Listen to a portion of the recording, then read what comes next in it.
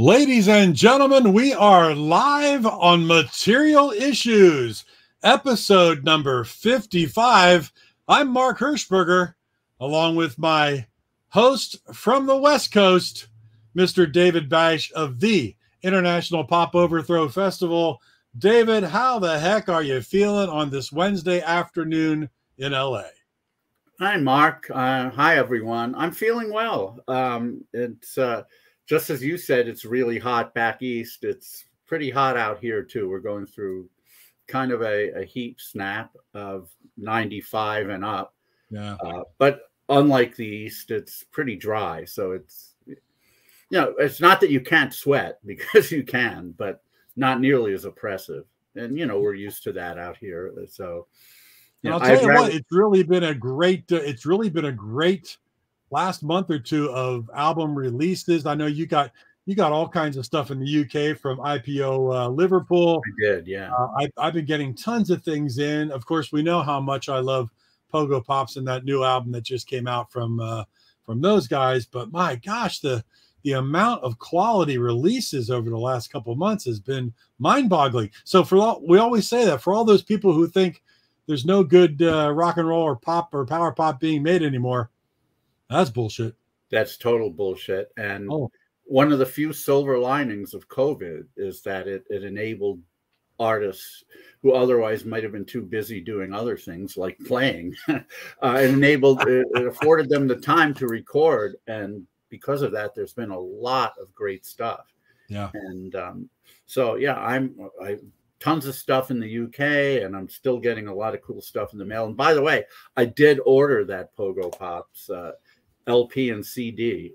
Man, so I can't say enough about it. You know how big of a fan I am of Frank Hammersland. I think he's one of the greatest unknown songwriters of our time, and everything he's done from Pogo Pops to Popium to his solo work back to Pogo Pops again has just been amazing. And this new, very personal album from the Pogo Pops, just go get it. If you guys haven't found it, it's ApollonRecords.no out of Norway. Just a little plug right there for my buddy. I don't know why, Mark, but every time I hear the name Frank Hammersland, I think of that one-time character on the Flintstones, Dr. Dracuslab, who of course had the Bela Lugosi voice. Yeah. But I don't know why Hammersland, Dracula, whatever. My mind goes into weird places. We both do. We both do. Yeah, that's for sure. Good stuff. So anyway, so I'm working on, IPO LA is set.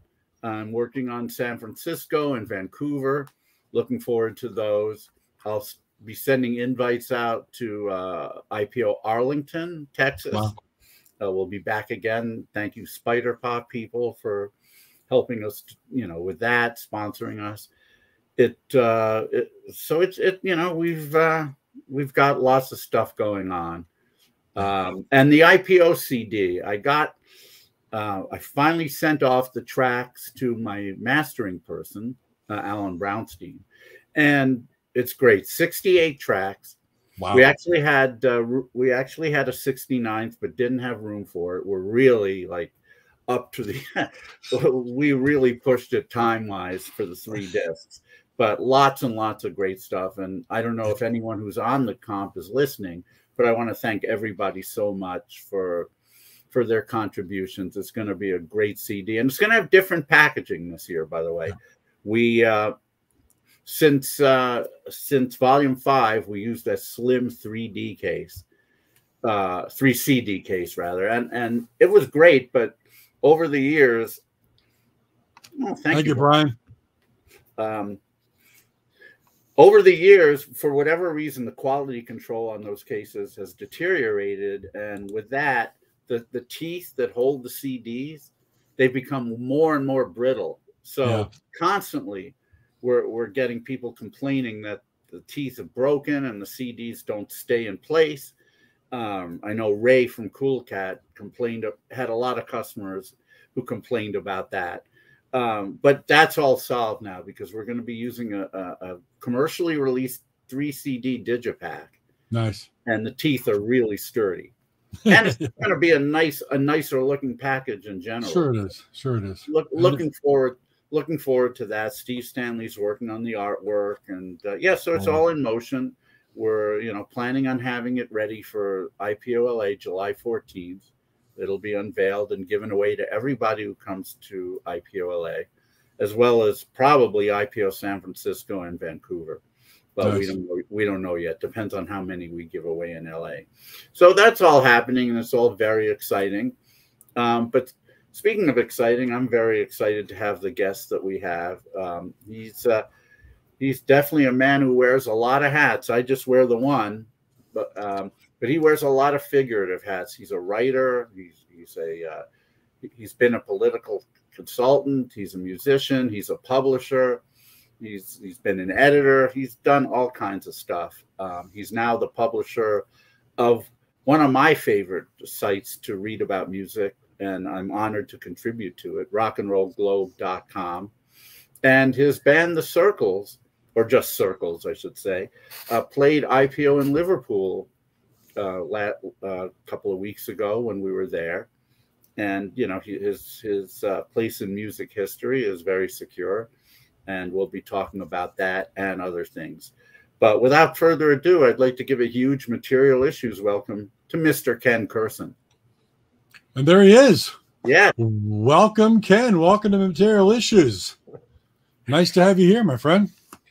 I was just thinking about how great must your life be going if the teeth on the CD holder is the worst thing that's happening. Well, to be honest, there are worse things. I just prefer not to speak of them. That was an issue. That was a material issue with our CDs. People were complaining, and I often wondered why were there not commercial releases with that really thin CD package, and now I know why. Because nobody wanted the teeth problem. So now we're using a commercially released digipack with very solid teeth. So we won't have any of that. Yeah, that could be your tagline. Something about solid teeth. I don't want to be too much of a fanboy here, but I think I can credibly say, as someone who's played at 5 different IPOs in 3 different cities, and bought the CDs and promoted this thing. I'm just like a huge fan. I'm 53 years old, and it's hard for me to reconcile the fact that I'm still so goddamn excited to when I get the chance to go on the stage at the Cavern or even pianos in New York City. So I'm just a huge fan of what you've built, David. I've said that in a bunch of different forums at a bunch of different times, and I think my approval is usually like a counter endorsement, like people want to avoid anything I like. But in this case, I'm just crazy about what you and Rena have built. Now, Ken, have you played IPO Liverpool before? Yes, David and I met cute. I had sort of heard of IPO, but mainly because of its connection to the band Material Issue, which I think I'm very close to them personally, but also a huge fan of. So I kind of had this awareness that there's a power pop thing going on, but I didn't really think through any connection I might have to it. And I stopped playing music after I left Chicago and I left the Lilacs in 1993. So I just completely stopped playing music. But then, my whole life got turned upside down, and I thought, you know what, I'm going to start changing a lot of things and starting to say yes to some things I've said no to, including the many, many times I've been asked to do reunion gigs with either Green or the Lilacs. And so I started to think music should be a part of my life again. And I saw right at the time I was having that sort of revelation in spring 2017, I saw that I was dating this lady who was from England. I was starting to get excited about England and UK stuff. And I saw that IPO was going to be in Liverpool at the Cavern. And so I reached out to Bash and I said, look, you don't know me. I don't know you, but if there's any way I could just go on the stage and play a song or two just between bands while they set up, I'm there. And he said, Yeah, okay. And so I did, and that band that who I got on to go on stage while they were setting up is B-Side, who turned out to have one of the greatest pop songs I've ever heard. I want to give them a plug. Run to Spotify to listen to "The Sun Brings Out the Girls," which is, you know, like a Smiley Smile era Beach Boys hit. Right. And it's to me, it actually sounds much more like Beach Boys "Love You" because they use that as they like to call it, that farty synth sound. Yeah, and those low, I guess, you know, imitation tubas or something, right? It's probably synthesizer, but the harmonies are just spot on. And, you know, like I started playing my stupid dopey songs and they were setting up and they just played along. It was one of those great Liverpool moments.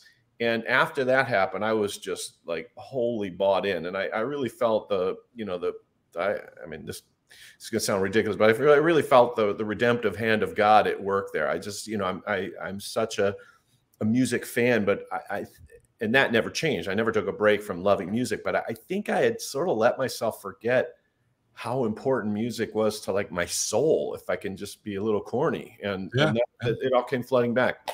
So so when you finished your set and you watched some bands, when you walked out onto Matthew Street from the Cavern to take a break, and you noticed and you realized where you just played and where you're standing, isn't that? I mean, the first time I was there, just helping David with a bunch of things, that moment for me just still sends chills up my spine. Just thinking of the location and everything that went on there in the past and what was going on at the moment.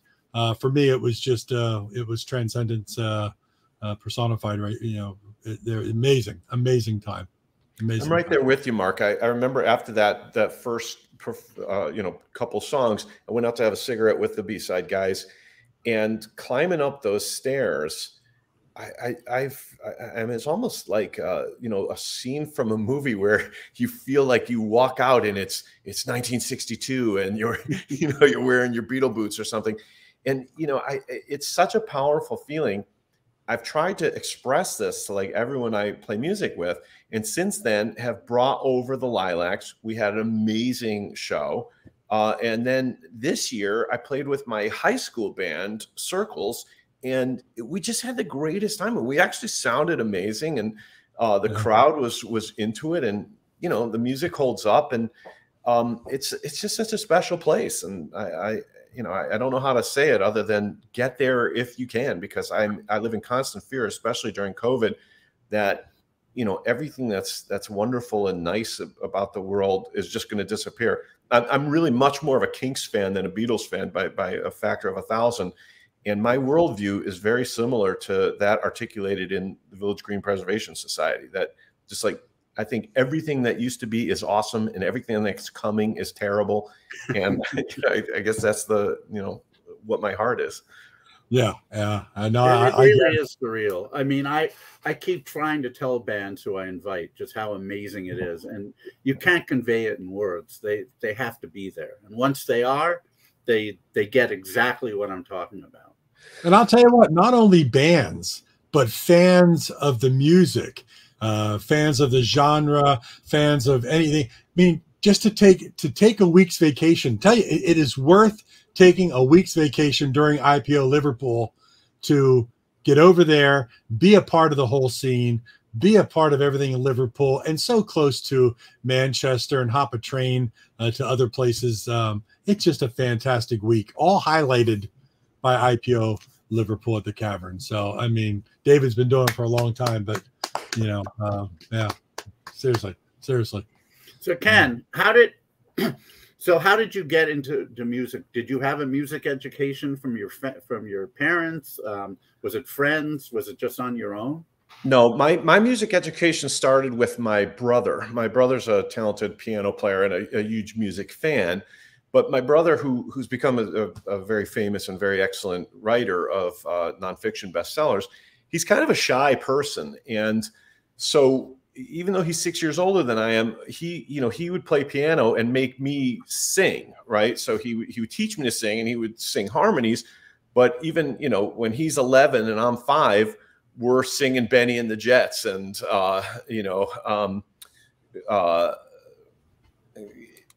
Squeeze Box was one of our hits. I guess I was probably 7 when that came out, 7 or 8. I'm born in 1968, so I'm trying to do the math on the Who. 7, yeah. But you know, my earliest musical experiences were my brother playing piano and me singing. And from this really says something about my shallowness and my outrageous self-regard. But I saw myself even then as kind of the front man. like you know, I wanted to be a good singer, and I certainly want to learn music. But I was very concerned with our presentation, even though we're sitting by ourselves in our living room, right? So that's kind of a contrast as I discuss this with you guys now. It's still essentially true about my brother Robert and me. But you know, from then I started to get much more serious about making music, and I play a really wide variety of instruments. I can play a little bit of just about anything, and not well. I really am not being modest when I say I'm not good at any instrument, but I do have a certain understanding of how music works and how chords are built and how harmony is built on top of melodies and things like that. And so in high school, when I started to get real serious about it, not just as a passion and a hobby, but thinking like, this is something I want to pursue, I kind of realized that, you know, the guys around me were getting ready to pursue, you know, more traditional paths. And even though they loved music too, and we loved each other and are still best friends to this day, I started to think like, oh man, I guess I'm just going to have to grow up. And then a miracle happened in the summer of 1986. I'm 17 years old. I graduated high school. I got a phone call while I was on vacation with my girlfriend from the legendary and genius guitar player, singer, songwriter of Green, which remains one of my favorite bands of all time. And that's something I share with your namesake for your festival, David. Jim Ellison was actually in Green for a few months. No, I didn't know that. Yeah. Wow. Yeah, he was. And I'll give you another tidbit for Material Issue fans out there, is that Material Issue used to perform the Green song "If You Love Me" quite regularly. And if I was in the audience, they'd always bring me on stage to sing it with them. Wow. Cool. But so, you know, Jeff called me and said, "Hey, look, our drummer and our bass player just quit. I had heard you were interested in trying out. Do you want to try out?" And I'm like, oh my God. I mean, to me, that was like if Paul Weller had called, you know, it was an obvious no-brainer. It wasn't really like something I had to think about in terms of my lifestyle. So for the next 4 years, I was a professional musician, and all of my friends, I think literally almost 100% of my high school graduating class, and certainly everybody I knew and hung out with, went to college, and I didn't. I toured all over the United States and Canada and Europe and played the festival circuit. And Green had a certain modest amount of success and a ton of credibility in the indie rock world, but you know, sort of could never have that hit that would have been life-changing. Right. Yeah. They definitely should have been bigger, but yeah, I mean, there's so many factors that go into that, as we all know. Yep. Were you on the REM EP? Yeah, it sure was. And thrill of a lifetime was when Peter Buck, was photographed holding the Green REM single. Thanks for recalling that. That's the song "My Tears Are Dry." Circle sometimes plays to this day. I think. Oh wow! Songwriting and singing are just. I mean, even at this point, I think he's 60 years old. He's still just a phenomenal singer and a great songwriter who's still creating great songs. The Green at the peak of its powers was very, very special. For people who don't know, I mean, if you haven't figured it out, REM released an album in 1988 called Green. And so I guess Green decided to pay them back a favor, and they named their EP REM. Whose idea was that? That was, as with every single idea Green ever had, that was Jeff's idea, our leader. And you might also recall that Kurt Loder featured us on MTV News, which was like the thrill. I can't even explain to you. There somewhere exists. I'm sure if you go to YouTube and search, you're probably watching this on YouTube right now. But if you search like Kurt Loder and Green, and I mean, Green was founded before the internet was widely in use, so we didn't understand how hard it would be to search such a non-specific term. But Kurt Loder mentioned the whole Green thing. And like I said, Peter Buck came into Pravda Records one time and was photographed holding it. So that was a thrill. That's cool. That's so awesome. What happens after Green? I know you formed the Lilacs pretty quickly afterwards, right? Yeah. And David, I want to point out how endearing I find your pronunciation of lilacs with the A being like a short O. You pronounce it as lilacs. I think people in New York pronounced it that way. That's how I heard it. Yeah, it could be. So it's lilacs. Okay. Yeah, I'll get that right. No, you do you, man. You just keep bringing it. Yeah. So when it was time to leave Green after 4 years and really, just a ton of frustration and feeling like we weren't going to get the massive acclaim, by indie band standards, we were doing really well. We had a record contract with the sort of minor major or major minor mega disc. But it just became clear we weren't going to be, Blondie. I wanted to go to college. I wanted to start thinking about some alternative future that would provide a living. I was not a rich kid. I was living on my own. And but on the other hand, I still had a ton of songs and a ton of things I wanted to accomplish in music. So my high school friend, Dave Levinsky, and I formed the Lilacs. We recruited John Packel, my other great high school friend. He was the drummer of Circles and is the drummer of Circles.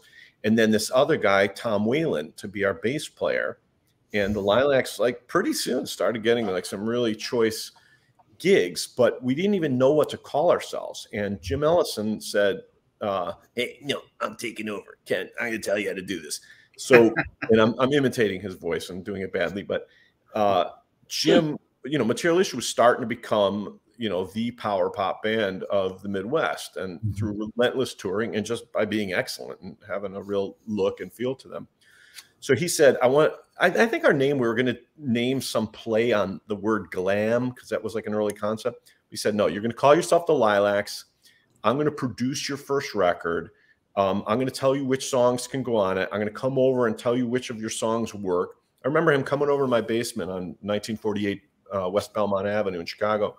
And I played him my song Jennifer. And he's like, that's a hit. Keep that. Keep it exactly like it is.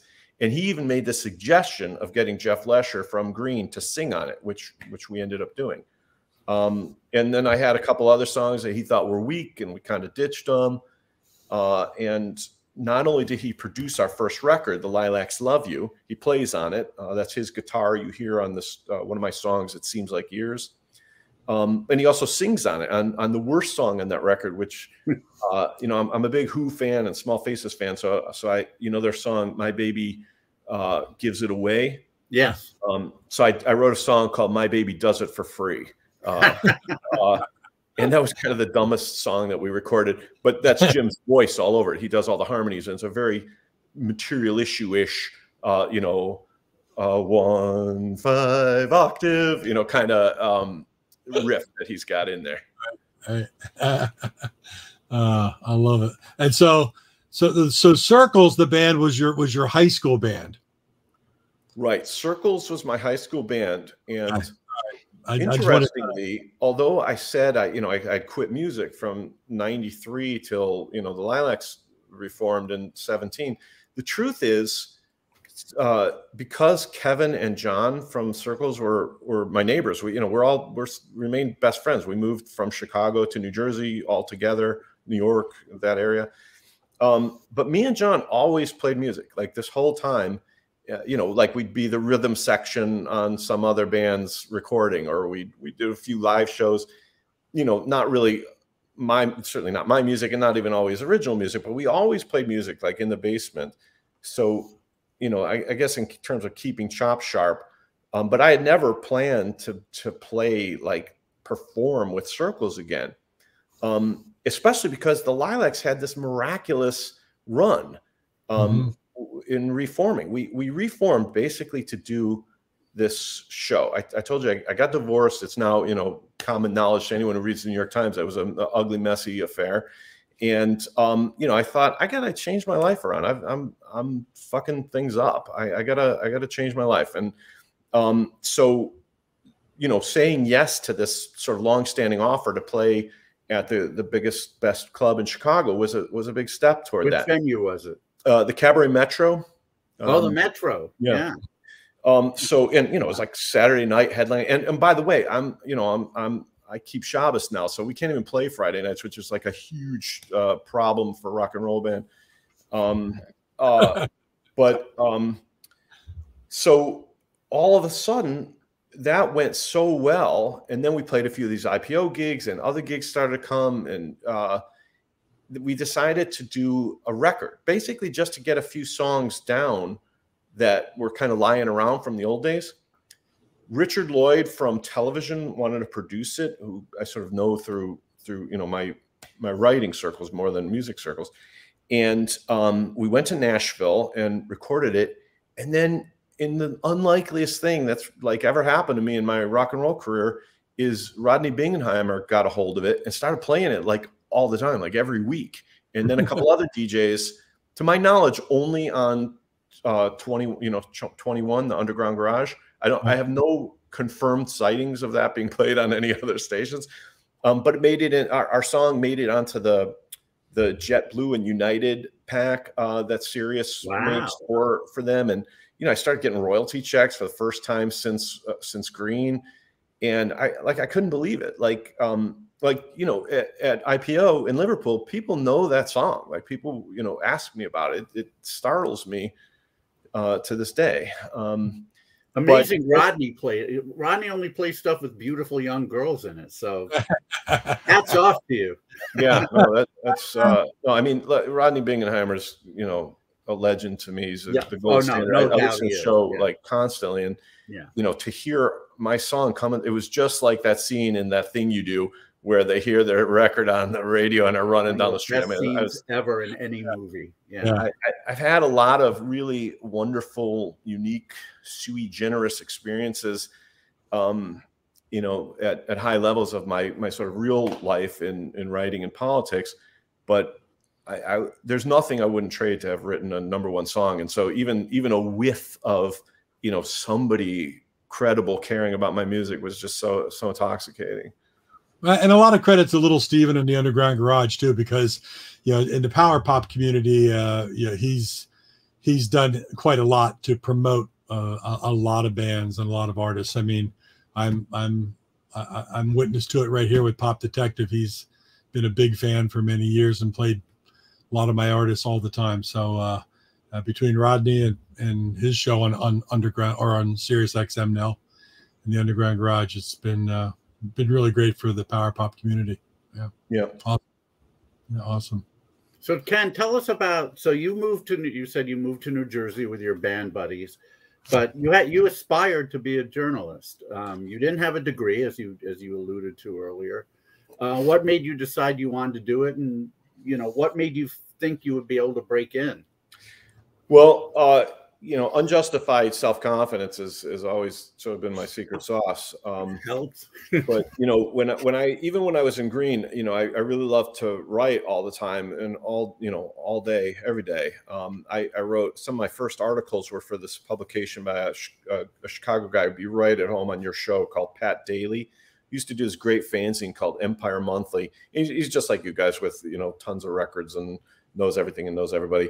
But, you know, I wrote these really long stories for his zine. And then when I did temporarily enroll in college, I immediately got a column about rock music at the school newspaper. So I just, you know, I had the bug that I'm like, you know, I can do this and I'm good at it. And I'm curious and I'm kind of unafraid to confront people. And those are good traits for journalists. You know, it's a job where you got to be really comfortable with people hating you. And I've been really unpopular like my entire existence. And that's an okay place for me. So I got the sense I want to be a journalist. And my then girlfriend had kind of gotten sick of me and moved to New York.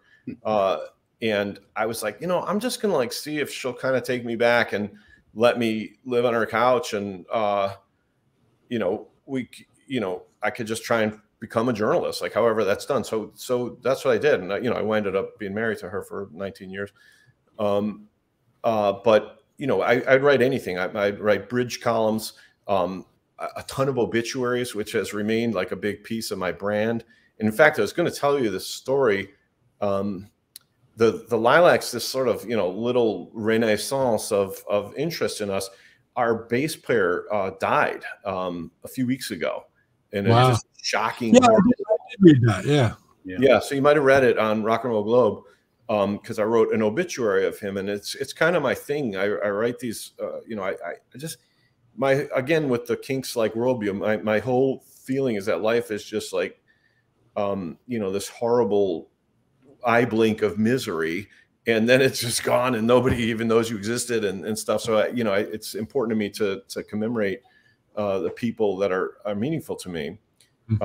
So I thought I could become a journalist for a living, and I have, and thank God that's been a lucrative and really meaningful and fulfilling career path for me. You were with Rolling Stone for a bit, right? I never officially worked there, David. I was a fact checker at Rolling Stone, which is more of a consultant basis. But yeah, that's one of my first paid gigs of any kind. And just walking in there, the first thing I checked was a quick puff piece on Creed, who were just breaking then.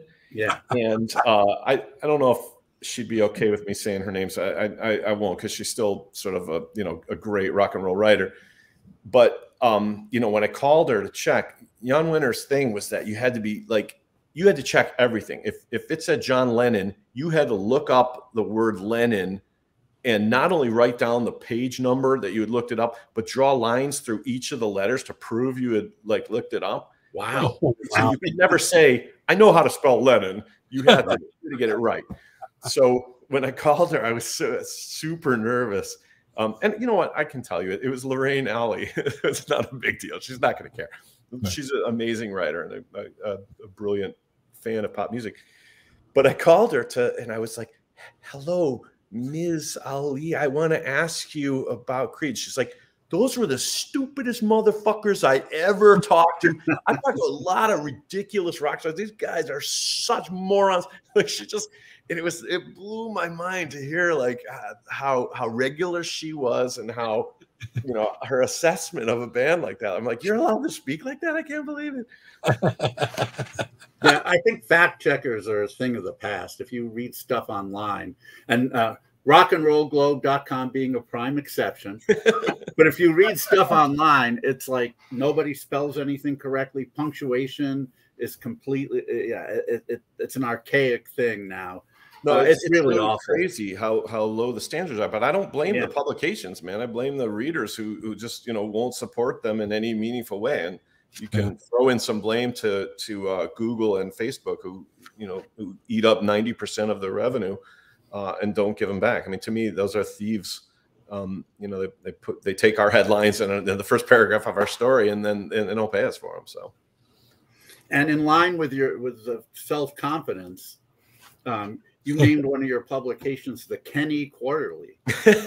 And okay, so that one is, I'm not quite as guilty of out of control egotism there. I believe me, my narcissism knows no bounds, but that's not really an example. That was more of an inside joke. So I started to realize I love personal finance and was really good at explaining it, because my coworkers at where I worked then, United Media, would ask me, what's this thing I heard about called a 401k? And I just had a real knack for explaining it.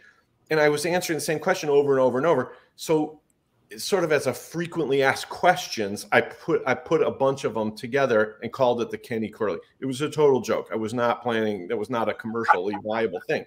But again, my one of my two lifelong partners in crime, John Peckel, is like, no, we got to professionalize this, man. We got to do something with this. And he was right, because people were putting us on TV like right away. That thing became really big, really fast. We changed the name to Green in homage to our favorite band, and because it's a great name for a money publication. True enough. Yep. And that became really, really big, really fast. I was on CNN FN every week for 5 years. Wow.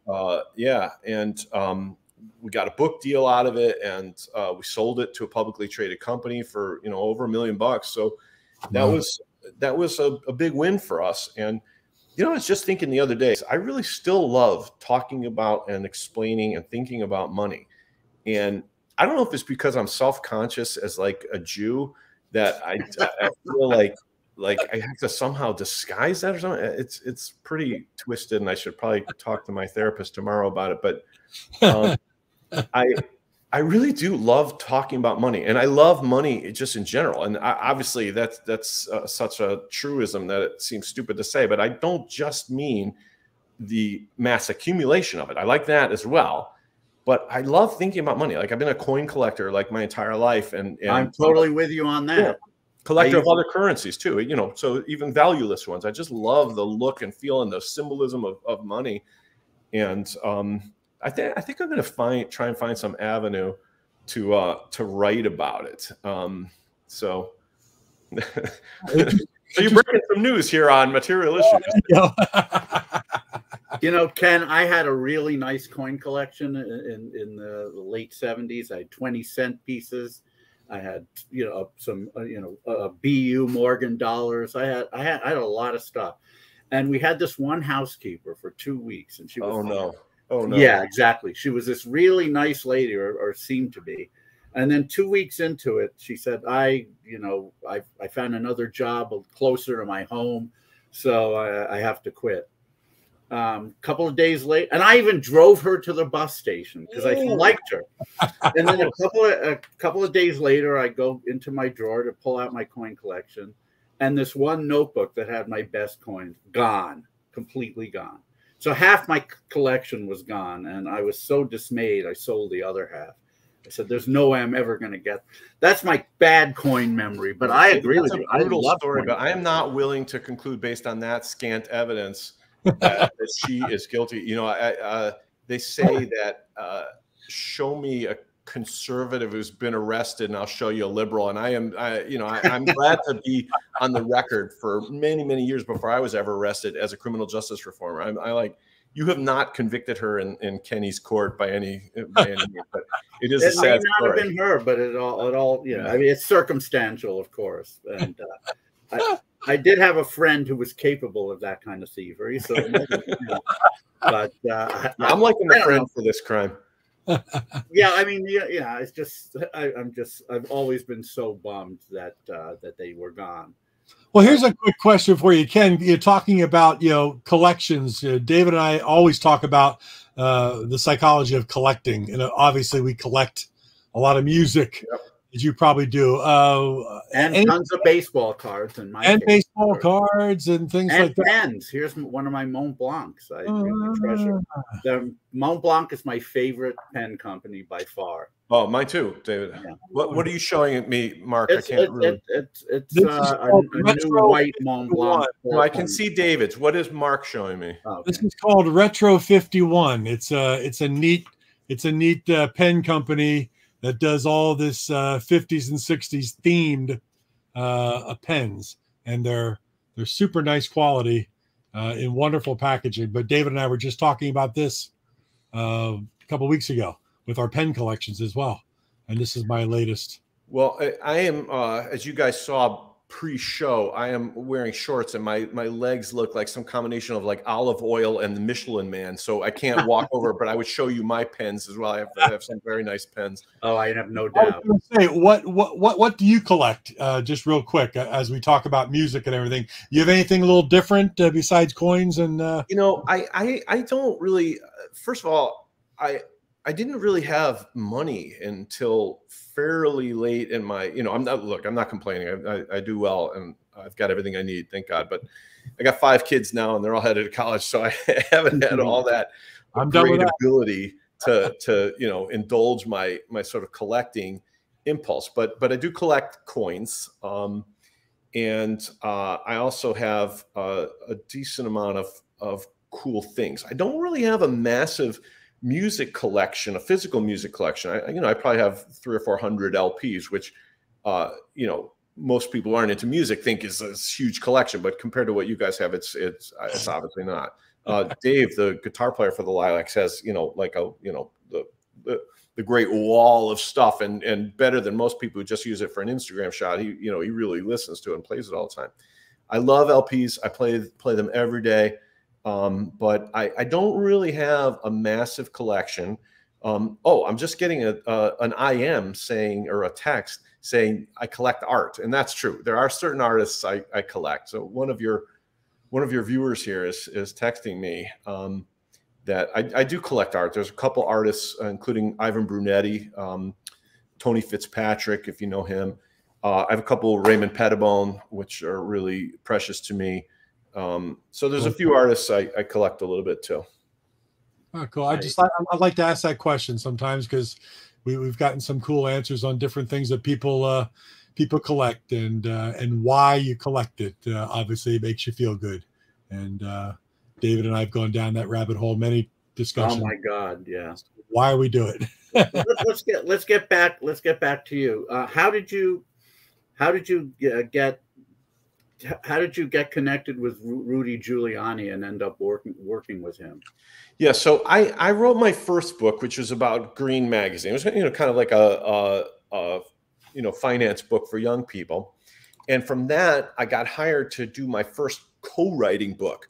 So I don't know if there's any fans of CNBC out there, but there's a guy who's still to this day an anchor on the show called David Faber. So yeah. he and I co-wrote a book called The Faber Report, and it did well, and I got a reputation as someone you could write a book with. And so Rudy, who in 2000 was really not, he's had such a long and varied career filled with like stellar highs and stunning lows, and it looks like I'm on my way to imitating that path. Although with lower highs and probably lower lows. So Rudy had signed this book. Tina Brown and the disgraced Harvey Weinstein signed Rudy to do this book. 2 books actually about, one was supposed to be his serious memoir. I was born in this year, I married this person. And then this other that was kind of a lighter Rudy's Rules Management. So they hired the great, the dean of co-writing, this guy Novak, who's actually the actor BJ Novak, who plays Ryan on The Office and is a great actor and writer. So his dad, William Novak, is the dean of co-writers. He co-wrote Lee Iacocca's book, which is like the first huge I remember alpha male and here's how to be like me type book. So Rudy hired Novak to do the big serious book, but they couldn't find anyone they liked to do like the lighter touch book. So Tina sent 6 people in to see him. He hated them all. Then she had another group of 6. And this is awful. It was like we were all sitting in a room together, getting called in one by one. It was humiliating and terrifying. And Rudy and I just connected. Just had like a meeting of the minds. And later on, I found out what he liked about me is that all these other guys were like 55 years old and very highly accomplished. And they said, "This will be easy for you, sir. I will interview you for 2 hours once a week, and then I'll come back and you can approve the drafts." And I was like, "Oh man, you're the mayor. I want to hang out with you all the time." My whole approach was, very much in keeping with my personality. I want to be with the person 24/7 and follow them around and hear how they think and have full access to everything going on. And that was just a much better fit for Rudy. But then, we're working on that for 6 or 8 months. And then 9/11 happened. And all of a sudden, the only people who could be there, had to have clearance and all kinds of other trusted things. And I became the only journalist like in the world, in the room with, Helmut Kohl or whoever, all these world leaders, Tony Blair or whatever. And our book took on a very different, it was supposed to be this very cute little light read, and it turned into the serious, heavy, leadership. And, Baruch Hashem, it hit the bestseller list for 25 weeks and, bought me my second house. I'm extremely proud of that book. And I think it holds up. But more than that, it kind of cemented in my head what my political values were and where I was at. Because I wasn't really active in politics. If I had thought about it, I would have said, yeah, I guess I'm a Republican, but not really. But that kind of made me confront, who I am and make those decisions, like, part of growing up. Tell us something about Rudy Giuliani that the general public doesn't know. All right, I will tell you something about Rudy that the general public doesn't know. But a good question, David. I'm actually prepared to answer that because he's undergoing one of these periodic, like, everyone in the world hates him phases, and I've been there for both of these. I lived in New York when everyone hated him after Amadou Diallo and these other horrible tragedies, and I've been in New York when even the New York Times was loving him up and saying he should run for president. So these things change, but something I will share with you about Rudy is that I had never been familiar with this habit. So my dad was a traveling salesman, and I traveled all over the country with him. And he was first of all, we were poor, but secondly, this is a very modest living guy. So we always stayed at the Red Roof Inn. In fact, the Red Roof Inn was like a high-end motel. I love never stayed in a hotel, till I was an adult. We'd stay in motels that you drive up to. And believe me, worse than Red Roof Inn. But so I never really confronted this thing until now. I'm traveling the world with Rudy Giuliani, staying in the fanciest places on earth, as all these, Pfizer and Morgan Stanley and all these asshole companies hire him to, give him $125,000 to talk for 45 minutes and say, jokes that I wrote. So we're staying in the nicest place on earth. And one of my jobs was, while he was speaking or doing the dinner or something, I had to go up to his room and make sure he hadn't left any secret notes around or, anything. And I kept seeing like $200-300 on his night table. And it finally dawned on me, he was tipping the housekeepers. And that concept of tipping the housekeeper, I didn't know people did that. I didn't. Now I will disclose I do it as well. I don't have $300 to give, but so not only it was a combination that he was extremely generous, but that he never drew attention to it, and it wasn't like one of these things where like he wants people to know or anything. And I admired the way he did it, not just that he did it. So that's something that people don't generally know. Full disclosure, he was always my hero after the way he cleaned up New York City. It was palpable, especially after 9/11, because I hadn't been there since 1991, and I saw the difference, and I attributed a lot of it to him. I know some people don't, but I believe that he was instrumental in that. I feel really badly for what he's been going through the last few years. It's, the hero's really taken a fall, and I hope he's able to recover from it. Mm-hmm. Yeah. Hey, Ken, real quick, I wanted to get Gary's question in here. He wanted to know before you started that whether you collect only old coins or current collectible coins. Gary, before I answer that, I got to share with you that my nephew is named Will, and of course Kurson. So there's a Jets player whose last name is Wilkerson. I don't know football that well, but actually the head coach of the Jets sits next to me at our country club all the time. And I think the only reason he sits next to me is because I don't give a shit about football, so I don't ask him anything. So people are always coming up with like their thoughts on who should have started and what play should we call. It's ridiculous. But there's a guy called Wilkerson who plays on the Jets. So my nephew Will Kurson has his jersey. But to answer your question, I collect current collectibles as well, and I am surprised that our well-prepared hosts haven't bored everyone by asking me about this. I'm quite involved with cryptocurrency too, so that's its own form of collecting. I served on the board of a company called Ripple for 4 years. They're a rather large sort of innovator in the fintech business. So I'm an early adapter of cryptocurrency. I don't know if you could call that collecting the same way, because it's almost the opposite. I like the physical objects, but yeah, I do. Well, there you go. Well, why do you get that in? Because people like to ask these questions. So tell us about your stint with the New York Observer and Jared Kushner, and just how that all came about. So Jared's family have been my friends since like 2000. Oh wow! I remember meeting his parents, Charlie and Cyril, at least back in 2001, because Rudy knew them. And this guy I worked with in Rudy's office, Bruce Teitelbaum, was a friend of Charlie's through sort of, this sort of modern Orthodox, everybody knows each other type stuff. I hope you guys are hearing this Woody Allen like lightning and thunder, because I hear the thunder. Yeah, I'm in Miami, so it's like the Central Park scene of Manhattan at all times. So I started to get to know Charlie, and my role in Rudy's world was that, because I lived in New Jersey, not New York, like everything in New Jersey was somehow my responsibility. So when Charlie started to they started to do some business with him, I just naturally got to know them. And then they had a speaker series at Kushner Companies. I brought my mom to a couple times, and she had fun going to it and loved them as people.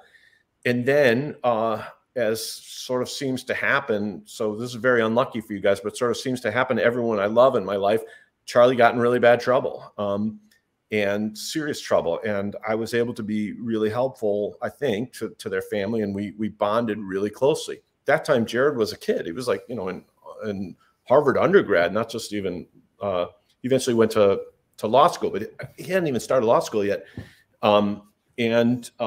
We became friends, but I was like a guy with a wife and a kid, and he was a college student. So you don't have that much in common yet, but we stayed in close touch, and he winded up buying a publication called Politicker NJ. So it was about New Jersey politics, and that's right up my alley. And so we sort of stayed on each other's radar and stayed good friends. We went to the Republican political convention together in 2008 in Minneapolis. I'm a little bit of a junkie for political conventions, so I've been to every Democrat and every Republican political convention since 2000. Wow. So I stayed in touch, and I became a consultant after Rudy's disastrous presidential run. I was the COO of Rudy's campaign, and I take at least some percentage of the blame for it turning into such a disaster. But after that happened, I became a political consultant. As sort of everyone who fails in politics eventually makes a lot of money to do it. It's a crazy business. I did have some writing skill and eventually some directing skills. So I was making spots for governors and Senate candidates and congressmen. And meanwhile, Jared had bought the New York Observer, which was this sort of small but beloved New York City paper that chronicled, it was like the college newspaper of the Upper East Side was one of the taglines for it. And I loved it. I grew up, I read it consumptively before, probably before Jared ever even knew about it. And I was friendly with Peter Kaplan, the legendary editor of the Observer. And then when Jared bought it, I gave him advice and my thoughts, and he was very welcoming, and he would solicit my thoughts on it. And he asked me if I would consider being the editor-in-chief when its then current editor, Elizabeth Spires, was leaving. And Elizabeth, who's turned into one of my biggest critics, is really just a phenomenal editor and writer as well. So I really admired what she was doing with the paper. But I told Jared, I would love to do that. I hate politics. I can feel my soul being killed minute by minute, operating in the world of Republican politics. But the thing is, in politics, you wait 3 years, you make very little money, so that in the presidential years, you could just make a pile of dough. And so this was in the spring of 2012. He's like, come on, be the editor. I'm like, if you can wait till the end of the year, I'll do it. But I can't walk away from what I've been investing 4 years in. So that's how that happened. So from late 2012 through 2017, I was the editor-in-chief of the paper. And we had an unbelievable run. We built it from 1 million unique users doing 3.1 million page views to about 7 million unique users doing 20 million page views. So that's 7x growth in 5 years. And I can't say we matched it with profitability. That just, I don't know why. I'm struggling with that right now in my current publishing endeavors, which are growing really nicely and performing really well and have excellent traffic. But somehow the ability to make money in publishing has just eluded me, and it's really it's frustrating. And through, I know. Through Jared, obviously you met President Trump, and I saw a picture with you and him. How well did you get to know him, and do you know anything? Again, like the Giuliani question, is there anything about Donald Trump that that the public doesn't know that we would like to know? Well, that's a harder one for a couple of reasons. You know, Trump has been the most public person imaginable forever. So, but I don't know him as well as I know Rudy. But I knew Trump before he ran into politics. Trump interviewed me when he was considering running in 2012. Actually, Maggie Haberman asked me about this because there's been some question about how serious he was about running when he sort of, you know, thought about it in 12 and it winded up very weakly endorsing that complete weasel Mitt Romney. But he was serious, and he interviewed me, and he brought me into Trump Tower, and you know, some of these people whose names are famous now, like Michael Cohen and Rona Graff. You know, these were like you know, these characters who I met then. And he probably had heard about me through Jared, but it wasn't like a Jared arranged thing. It was independent of Jared. And I think, you know, if he would have run in 2012, he probably would have hired me. But then once I came to the Observer, I started to know him a lot better. And like, for example, we ran this, you know, famous at the time story about I'm still annoyed about this, but there was a attorney general of New York State then called Eric Schneiderman, who was suing Donald Trump for Trump University at this time, calling it a scam. And the Observer ran a really tough piece on Eric Schneiderman. And naturally, we were criticized like crazy, you know, for carrying water for Donald Trump. I always thought that criticism was totally unfair and really based on the fact that I wasn't one of the popular kids, so I wasn't allowed to, you know, to decide what to write about and cover. That story was 8,000 words long. Not a single fact in it was ever challenged, including by Schneiderman's incredibly aggressive PR team. And more to the point, Schneiderman was later revealed to, like, you know, be choking the shit out of like 4 different girlfriends. He had to resign from office. But the point I'm trying to make is that the criticism and harassment that we got for daring to criticize this guy is part of why this stuff wasn't uncovered earlier. And I think, like, in journalism, there's such a disgusting, incestuous club. And if you don't belong to it, you have run afoul of their rules. And, you know, like I already told you during this podcast, I'm really, you know, I'm very comfortable with being hated and outside the group. And that's where I operate. And so I stand by that story. And now you're publishing rockandroll.com, which has to be a lot of fun for you, I would imagine. Yeah, I mean, rockandrollglobe.com is one of 8 publications in our little mini empire. My partner and I, Kevin Sanders, now, you know, I think we're up to 12 employees. My wife works for the company. We're a growing media company. That's hard to be. You know, we're a growing independent media company that does real journalism, and that's really difficult to do. Yesterday was primary day.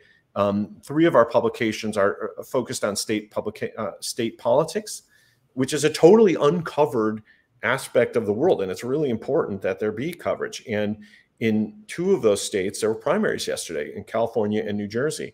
And I sent our whole team an email this morning telling them how proud I was of the coverage, because I really feel, and I don't care how corny this sounds, I really feel that this is important work that we're doing, maybe especially so in a state like New Jersey, which has no TV station, no real newspaper, now that the Star Ledger and the Record are, have been reduced to like pamphlets.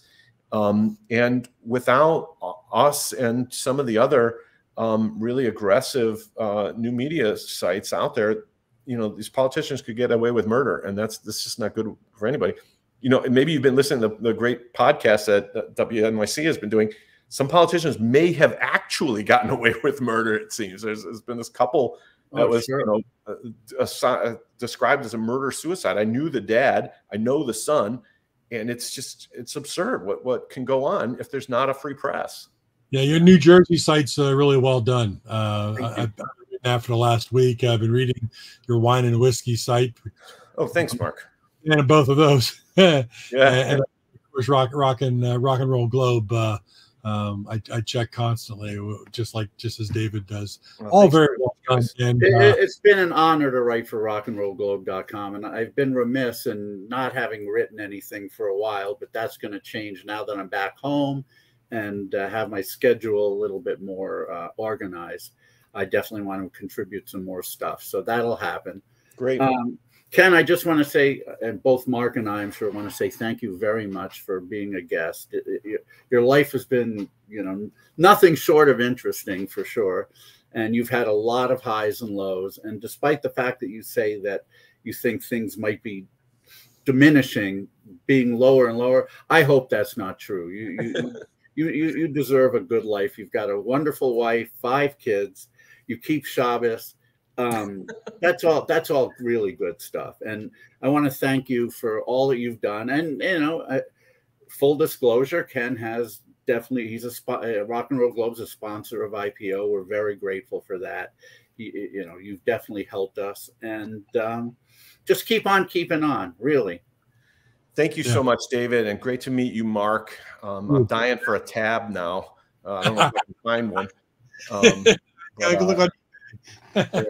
This is a great program. I've listened to it. This is a revelation to me that you can actually watch it. I didn't understand that. I have it on my podcast app, and I will certainly be checking you guys out visually as well. Excellent. We appreciate that. Thank you. Being on here, an absolute pleasure, and we wish you the best, and keep doing what you're doing. And Gary just said, great show. Thank you, Gary. Thanks so much. Everybody else is checking in. So have a great night. Stay happy. Stay healthy. Stay grateful. And say hi to Melody for me, please. Sure will. We'll be in touch soon. Thank you, Ken. Bye, guys. Thank you. Bye-bye. Well, that was great. There you have it, my friend. A very interesting guest. Had a lot to talk about. Wasn't shy about expounding upon things. Sure. Answered everything very professionally. Episode number a really good one. A very good one. I'll tell you what, we had quite a number of viewers coming in and out, and I saw that. Taking an interest in what was going on, which was really a very, very, very interesting episode tonight. So, we tend to pull them out like that. People don't realize that, Ken had mentioned something in our discussion here, how he was doing things because he wanted to, remember the past, and he wanted to make sure that people don't forget it. And that's kind of like you and I discussed that with Material Issues when we find some of these artists that we interview on here, because they're not heard of from in a long time, or nobody's interviewing these people anymore. And we've brought them up here, and now it exists in Facebook archives, YouTube archives, for everybody to see for as long as those platforms exist. So I think it's a very cool thing. Yeah, look, I'm proud of what we've done. I'm proud of the guests we've had. I'm sure there will be many more in our future. Again, I used the word remiss earlier. I've been somewhat remiss in not aggressively going after guests recently. IPO, the whole month of May, I was gone. And, I could have certainly tried, but whatever time I did have to do work, I had to concentrate on IPO. But now that I'm home, we've reached out to a few people, waiting to hear back. Right now, we don't have any scheduled guests, but as always, irons in the fire. Pardon? That can change in a heartbeat. That's why it does. I tell people to join the group on Facebook, Material Issues, or subscribe over at YouTube, because we'll let you know a day or two in advance who might be on. So it could be one of your favorite people that you've always wanted to hear from live, right here on Material Issues. Yeah, it's all good. Anyway, Mark, it was a great time as always. Always good to see you, and too, so much fun doing this. You too. So everybody, have a great night. We always say definitely have a great night, and thank you so much for your support. And we hope to see you next week. See you back here next Wednesday. Cheers. Cheers.